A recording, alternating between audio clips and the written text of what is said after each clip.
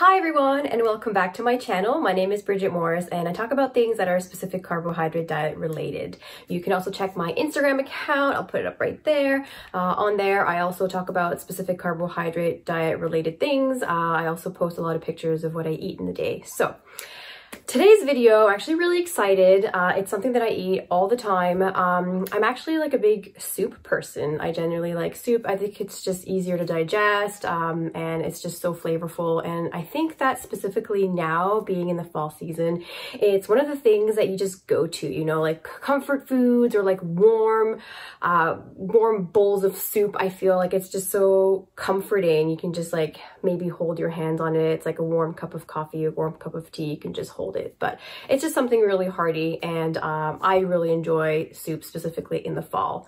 In today's video, I'm going to be showing you how to do split pea soup that is specific carbohydrate diet friendly. What I really like about this recipe as well, it's just like beyond easy. It's yet again another crock pot amazing recipe. You can like just dump it all in and it does all the work for you. So if you want to learn how to make this split pea soup, please keep watching.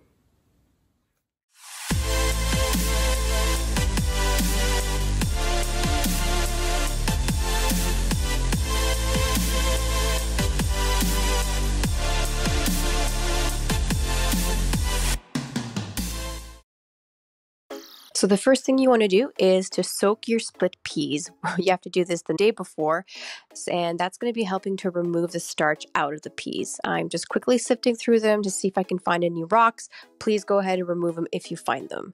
Now you're going to be submerging the peas. They will be expanding, so don't be afraid to add lots of water. In this video, you will not see that I actually halfway through changed the water and put new water in. So this is the next day. You can see how they've expanded. So now from here, I'm going to be removing the water and getting them ready for the actual soup.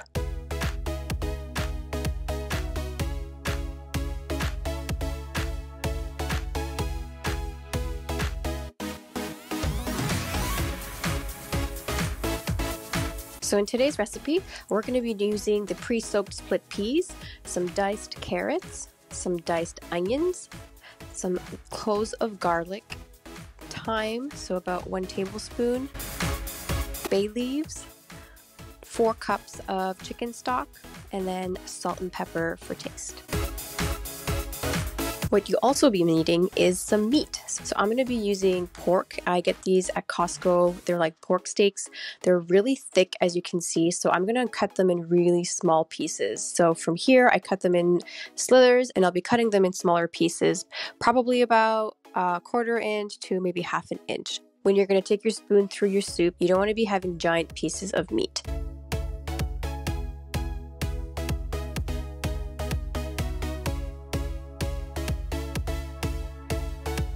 So as you can see here, I'm dicing them in smaller pieces.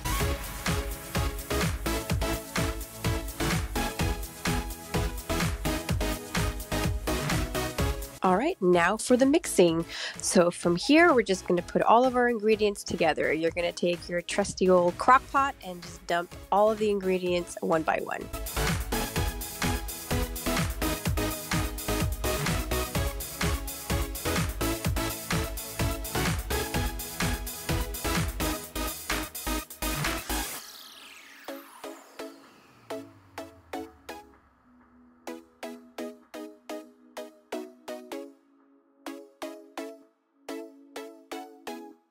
For the garlic, you can easily mince it, but I have this nice little hand contraption that does it for you. It's absolutely amazing, and it cuts it all for you. Easy cleaning, which is what I like.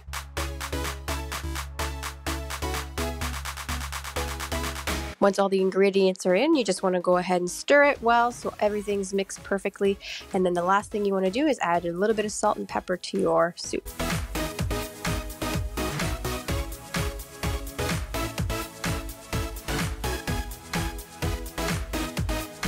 All right, so we're going to put in the crock pot. I always put it on high for about 5.5 hours, and then we'll let it do its magic.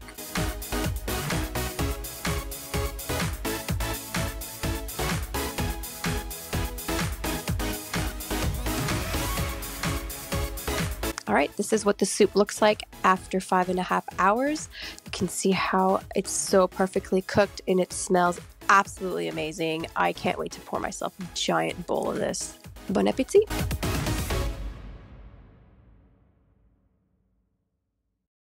And there you go, guys. That is how you make specific carbohydrate diet friendly split pea soup. I hope you like this video, and please leave in the comments below if you've done this recipe like this or maybe use other herbs and other spices. I'm always up to trying new things.